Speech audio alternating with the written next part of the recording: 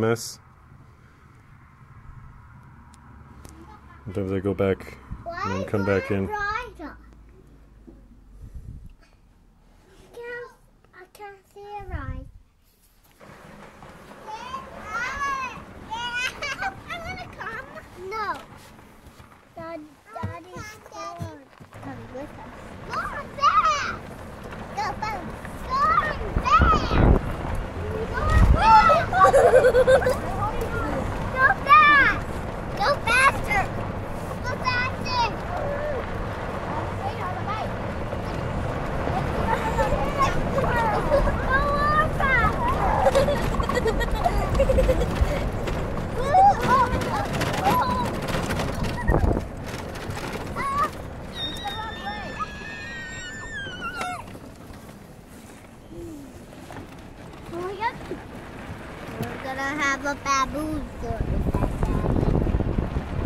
hope we won't have a baboon forest. Nope. Evan.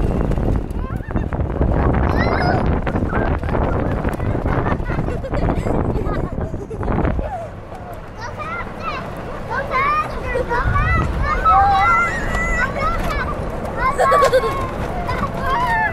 All right, we're gonna go up. Hang on, Evan. We're gonna go up this almost vertical hill, see what we draw out of our BMS recording real quick. 1, 2, 3, go! I'm gonna try to crawl up it slow. Oh yeah, there's a piece of cake. Now really fast. Whoa. I don't want to go up it too fast because Noah's back there.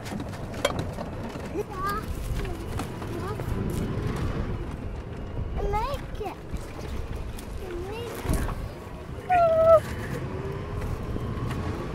Whoa!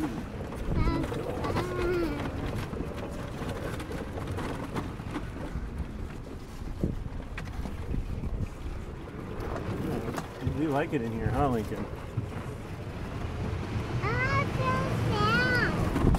Whoa! Mama, I just saw a wizard.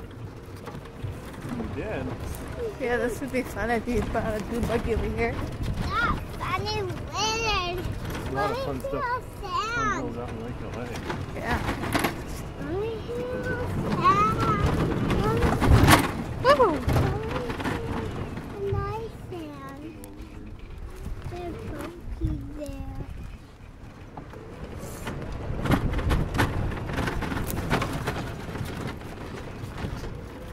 Wow, it's really changed over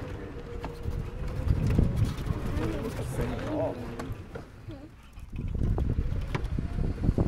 Ooh. That looks like you're gonna get stuck over there.